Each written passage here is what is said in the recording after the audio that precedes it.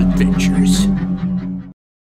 Greetings all, Chuke here from Chuke's Outdoor Adventures. Well, I recently got a Super Black Hawk Hunter in 44 Magnum, very long 7.5 inch barrel here. Single action. I'll do some more videos on this piece. It does come with a scope that I mount on it sometimes. Really fun revolver. But I was thinking, okay, I've got a 44 Magnum with a longer barrel, and I recently released that video on the study where even in the update they had 37 cases of bears killed during encounters with outdoorsmen, hikers, hunters, whatever, and all 37 cases where the 44 Magnum was used, it was effective and successful. So 44 Magnum is no slouch. It has been tried and true over the decades by outdoorsmen. So I was thinking, I've got this, and this I still is kind of my go-to outdoor revolver. This is the Ruger Toklat, of course, in 454 Casull. Shorter barrel, 5-inch barrel. I think it's a good compromise in terms of barrel length and handability, being able to move it around in close quarters. So, but I was thinking, if you don't have a 454 Casull, you may not need to get one because you may get the power of a 454 Casull with a longer barrel in your 44 Magnum. And I've always said 44 Magnum is kind of the smallest caliber you want in a revolver for bear defense. So for this test, I think I got some pretty even ammunition here, both buffalo bore hardcast, and surprisingly very close. So the 454 Casull, we have 360 grain hardcast, and the buffalo bore heavy 44 Magnum plus P+. So they've made it even hotter than normal 44 Magnum, and it's 340 grain hardcast. So you're only 20 grains shorter on the 44 Magnum. So we're going to go out with Chuck from Alaska Ballistics. We're going to shoot these over the chrono, have some fun blowing into some watermelons, and we're going to see how close the 44 can get to the 454 in a longer barrel. I think that it's a great option. If this is all you have, you may not need a 454, because if you've got a longer barrel, you're going to get good velocity. That's what I think. But let's test it out. Well, what a lineup we have today. Here it is, the Ruger Super Black Hawk Hunter.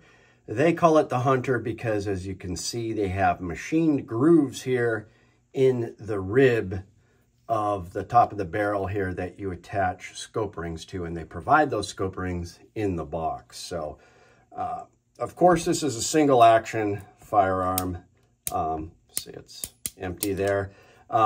Do I prefer a double action? Absolutely. But I mean, this thing is beautiful. Talk about an outdoors stainless steel heavy revolver. It does have the Western style grip, which is very comfortable. It's not my first choice in a Western style grip because, man, the barrel is just really high up there. But it is very comfortable. Beautiful wood grips. You just gotta love it. 7.5 inch barrel. It's got that fixed ramp front sight, adjustable rear sight, cold hammer forged barrel. Does have a modern transfer bar, so it's not gonna go off on you. Just beautiful. And of course, the Toklat. This is a custom one. It's been bead blasted and has a trigger job, but Wild West Guns did that. Obviously, a little more modern grip style. Barrel seats slightly lower, I feel. Hogue grips, which I am thankful for, because this would be very painful to shoot with wooden grips. And of course, the 5-inch barrel. So, as I said, we're going to compare these ammos. The 454 Casull, 360 grain, just a big old pill, versus the 340 grain, which is, if I can get this open, not too shabby either. So that's what they look like side by side, 454 and 44 Magnum. Let's go test them out. Rolling. All right, my name is Chuck. I'm from the Elastic Ballistics channel. In case you ever hear me make fun of Chuke, we're actually good buddies. He's a good man and a good friend. And even though I forgive his blasphemy about the 270 Winchester. But anyway, I'm going to shoot over my chronograph, and so because Chuke makes stormtroopers look like Jerry Michalek, I don't want him to hit my chronograph, so if anybody's going to hit it, it's going to be me. And of course, the last time I shot his 454, I shot my chronograph. So, you know, it happens to the best of us, Chuke. Don't feel bad. It's that trigger. Yeah, that trigger's a hair trigger. All right, so right now we got 44 Magnum and a 7.5-inch Ruger. We're gonna shoot it over the chronograph. It's the 340 grain plus B plus buffalo bore. Here we go. Might help if I have the cylinder turned to the right time. There we go. Here we go. 1491. 1483, 1477. That's a little light for the buffalo bore. So, little light, but should do well, no pressure signs. So we're good.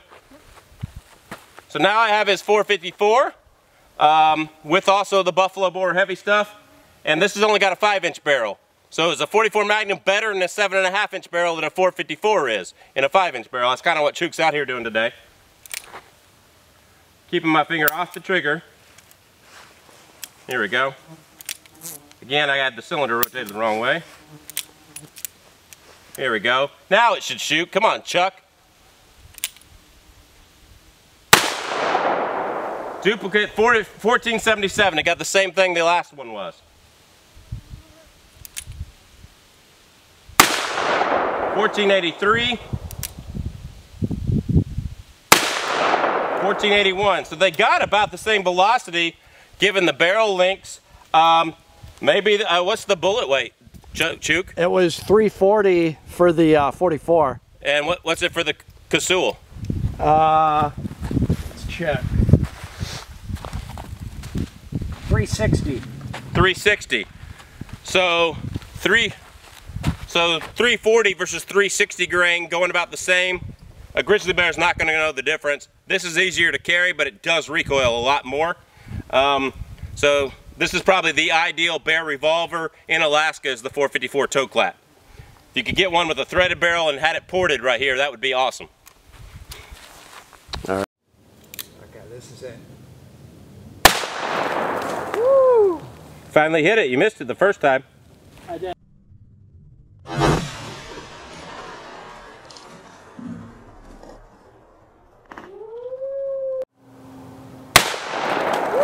He hit it on the first shot. It's amazing. It is.